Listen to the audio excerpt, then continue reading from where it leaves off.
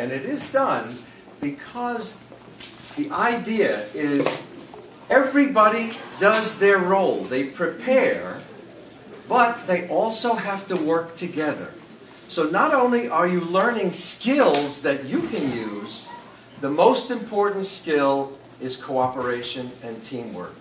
We would not be at a level of society we're at today if we were all individual and did whatever we wanted. We have to work together. What does the Toastmaster do? May keep the meeting on time, right? CEO of the meeting. CEO of the meeting, exactly. Needs to review the agenda. Make sure that there are introductions, that people are prepared. Is the grand leader of the meeting. What's next? Oh, this is something that gets everybody. Table topics. The topics master. What does the topics master do? Comes up with the table topics questions. Right, right. Comes up with 3, 4, or 5 questions depending upon the time. And something very important. If a guest comes to your club, is it a good idea to call on a guest to answer a table topics question? Why not? Yes. People come in and their knuckles are already white. But you can invite a guest. Some guests come in and they may be Toastmasters for the last 30 years at another club around the world. It's a good idea to invite them. But don't try to get, what's another important function of the table topics master? Try to get everybody involved, exactly. Look at the agenda. Who are the speakers? Who are the evaluators? Who are doing the other roles? Because the idea of a Toastmasters Club, people come, and what do they want to do? They want to participate. So it's a good idea to get everybody at least 1 or 2 minutes a chance to speak. Of course, we have speakers. What is their function? Prepare. Yes, prepare. Preparation. Provide an introduction for the Toastmaster. Practice. Practice, yes. There are times that you will hear, and I think Stanley mentioned it, well, Toastmasters Club is just for public speaking. But I'm okay with public speaking. Yeah, but you may not be a good leader. You may not be a good listener. You may not be a good team player. This is the wonderful aspect of Toastmasters training in so many areas. General evaluator. What's a general evaluator do? Well, it's right in the term, general. It's good to be a general, right? What does that person do? It can evaluate the meeting towards the end, yes. Introduces the evaluator. Evaluate the evaluators. Right. Why do we go to a Toastmasters Club? Feedback. That's it. Feedback. Isn't it wonderful after you've given a speech, you get a formal evaluation and a little note from everyone in the club?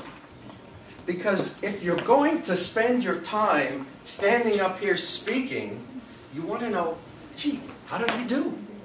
But you don't want to be asking yourself, how am I doing while you're speaking? So it's good to get that feedback. And then the general evaluator can provide feedback for the evaluators. Because if an evaluation is too harsh, and I've seen some of those, you can scare off speakers, especially when they're young.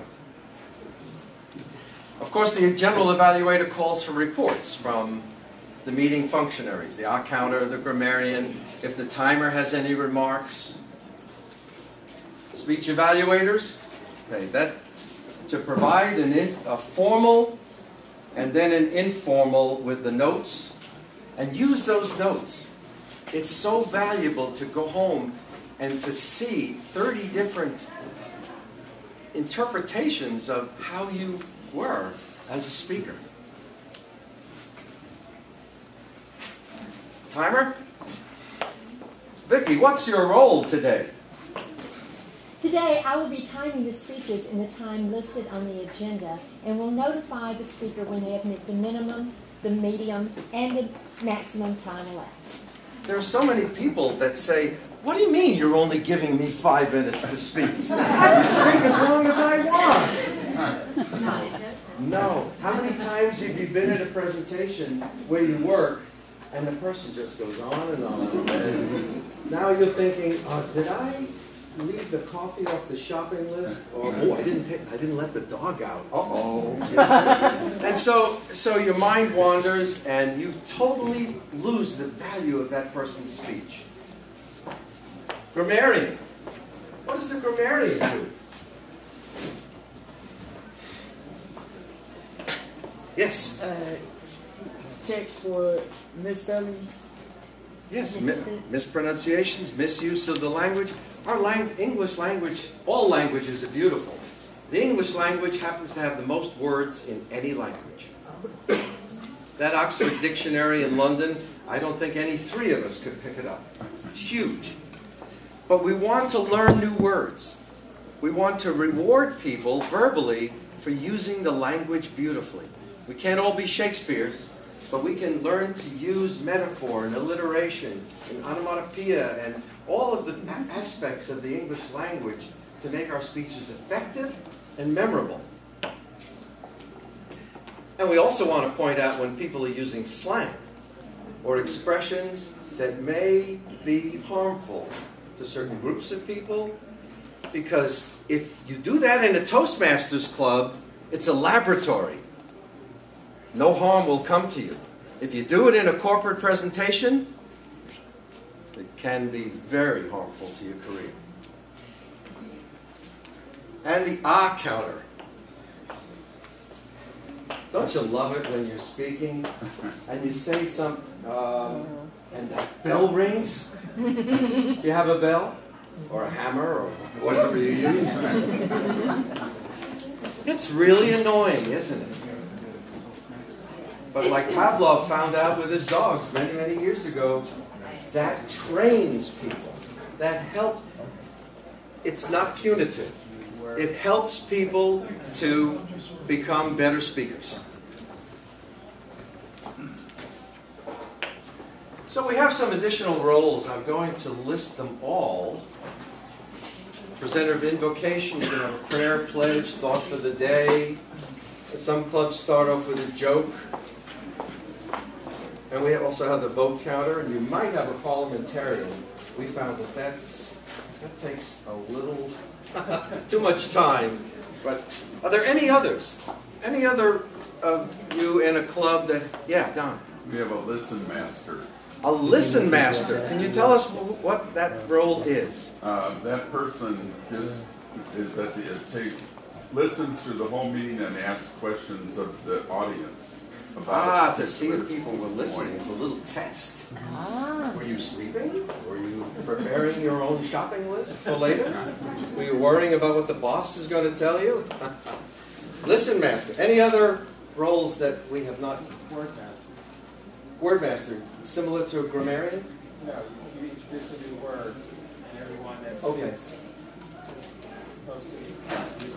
Okay, yes. In some clubs, the grammarian provides that function. But Wordmaster, words, this is what we're about.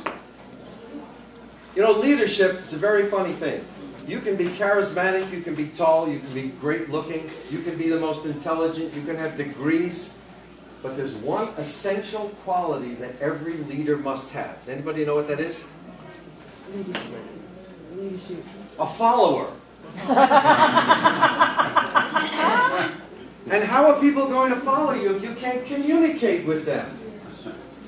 How do you communicate? We're not Vulcans. We can't do mind melding. So we have to communicate with words. Okay, let's go quickly.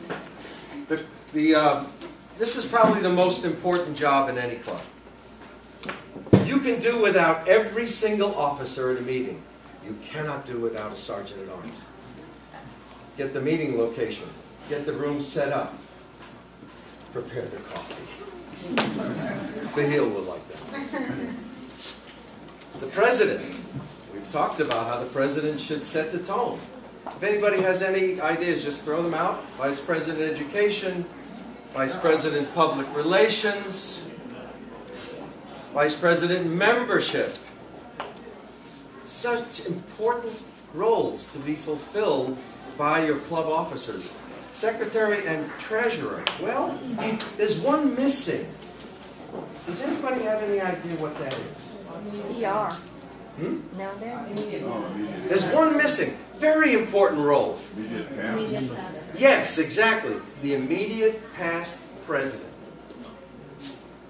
That person, having been through the job of president, now can observe and advise and mentor. This is a mentoring organization.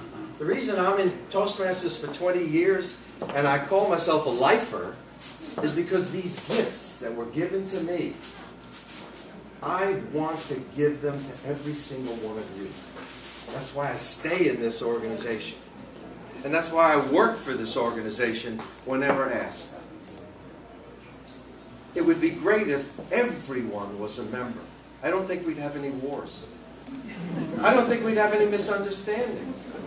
We might have differences, but we learn to appreciate those differences in Toastmasters. So never forget the immediate past president, who, along with the president, there's one very important aspect of the club officers that sometimes gets overlooked, and that is the CEC. Anybody know what CEC stands for? CEC. Club Executive Council. All the officers should get together and meet at least once a quarter. Kind of set tone. It's like the board of directors in a corporation or business.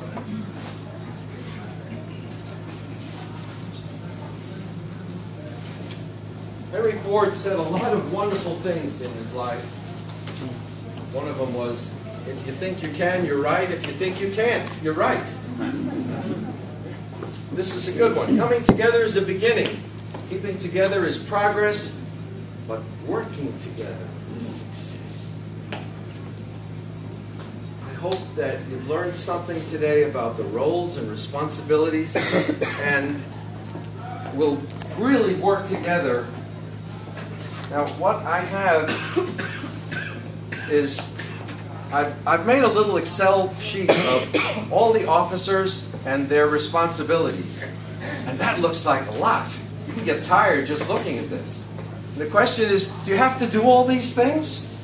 The answer is yes. If you're a committed Toastmaster, it's yes.